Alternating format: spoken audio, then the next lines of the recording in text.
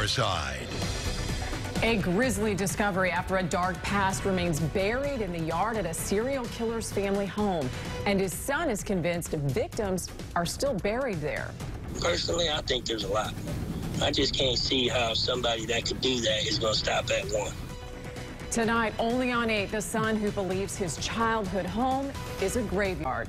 Good evening, I'm Jennifer Lee. I'm Keith. Kate, thank you for joining us. Tonight, Billy Mansfield III talks about facing ridicule and hatred for his father's crimes. And then he tells our reporter Melanie Michaels something that took her by surprise. After those human remains were found, many are convinced there's more out there, including the son of the serial killer who spent a lifetime, he says, haunted and hated. For well over half a century, the locals in Spring Hill say the Mansfield home has always made them feel uneasy. A house that holds the darkest of secrets, where a serial killer carried out unspeakable crimes. Memories that still haunt the son, who spent a lifetime shamed, hated, and judged. You know, they brought it up nonstop. It's been brought up my whole life. You're a bad person. Life has been far from easy for the son of serial killer Billy Mansfield. A journey spent running from the past with scorn in the present.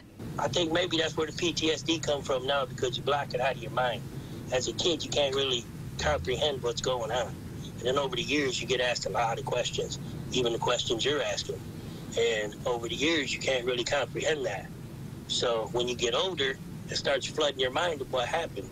The son says he was 5 years old when he saw his father for the last time, watching his dad's face through a window as police waited outside. More than 4 decades later, the convicted serial killer is serving 4 life sentences. Father and son talk 3 times a week during calls from a California prison. We wanted to know, as the son of a serial killer, has he ever asked his dad about the murders? But I'm not going to say that he committed the murders, and that's the only thing I asked him. Did you commit the murders? He said, no, I didn't commit them. You know, Gary did. Billy Mansfield III is now living in Michigan with his family, far from Florida and the home he spent much of his childhood, a place he says now is a graveyard. Personally, I think there's a lot. I just can't see how somebody that could do that is going to stop at 1.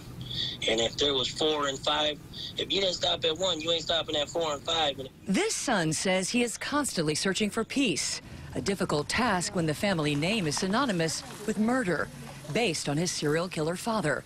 He hopes the families who lost loved ones in the late 70s make peace with the past. Do you want to see those bodies excavated and families put at peace?